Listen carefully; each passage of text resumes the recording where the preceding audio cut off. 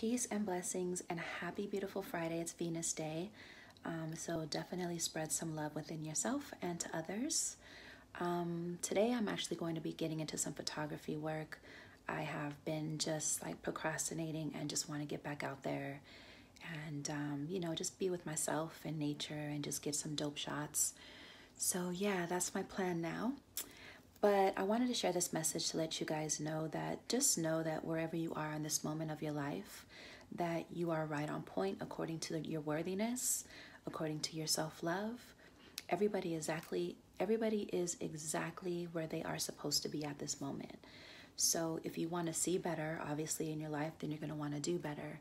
And you're going to want to make sure that you put that momentum into your life about, your worthiness and what you think that you are due. Because at the end of the day, the universe is limitless. The universe is a giver. And even though you may not dwell in the aspect of gratitude, she's always giving you according to what it is that you feel that you're worthy of. So the more that you invest in your internal love, your self-worth, she will also give that onto you in the exterior world.